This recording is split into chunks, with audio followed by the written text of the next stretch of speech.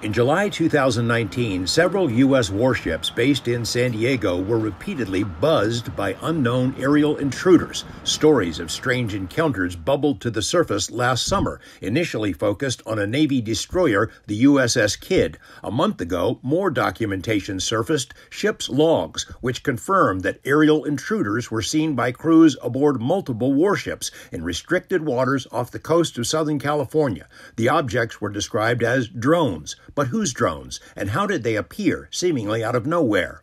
One of the ships engulfed by the mystery drones was the USS Russell. In reality, the objects that appeared 700 feet above the Russell's deck don't look like any known drones. This night vision video was recorded by a crew member. They made sure in this classified briefing, they made a great distinction that this is not something that we own, either a black project.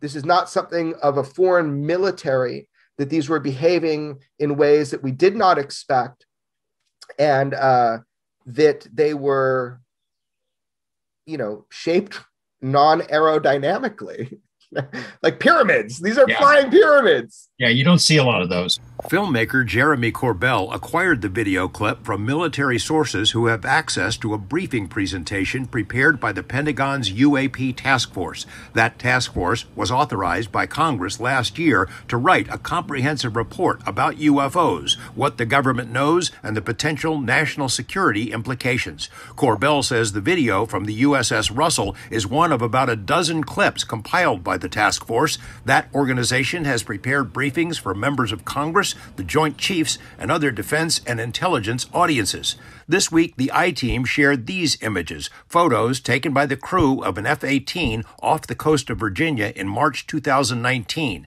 Some critics think they're simply drones or balloons, but the Navy and the task force list them as unknowns. They, too, are included in the task force briefing.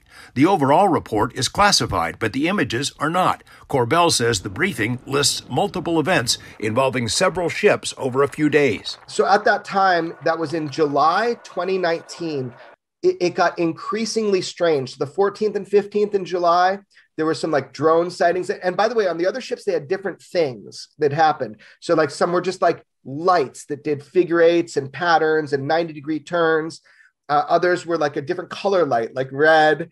Among the other images from the time period, a spherical object photographed by the crew of the USS Omaha. The object flew in the air, then descended into the ocean. A trans-medium vehicle is what the Navy called it. If these are drones, whose drones are they?